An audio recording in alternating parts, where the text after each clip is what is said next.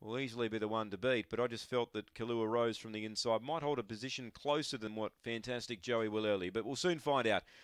They both look great chances here in the last. Set to run. Ready now.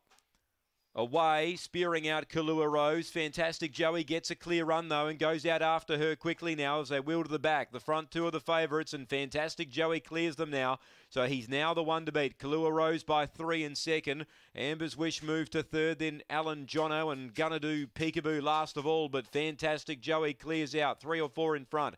Kahlua Rose holding down second at the moment. Alan Jono ran to third, but they straighten up. Fantastic Joey for Colin Swain, who win the last here. Kahlua Rose takes ground off him late, but Fantastic Joey won. Kahlua Rose second, Alan Jono third, Amber's Wish ran fourth, and last of the 5 tonight is Gonna Do Peekaboo. Number 4, the winner. Fantastic Joey got the clear run early, and once he lobbed outside Kahlua Rose down the back, he was going to be too good.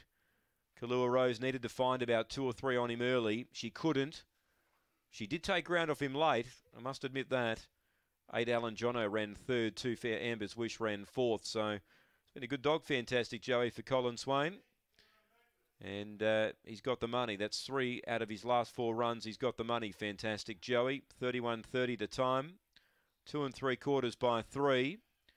Fantastic Joey, the winner. Kahlua Rose, she'll definitely win another race soon. And Alan Jono ran third, 2 4th Amber's Wish.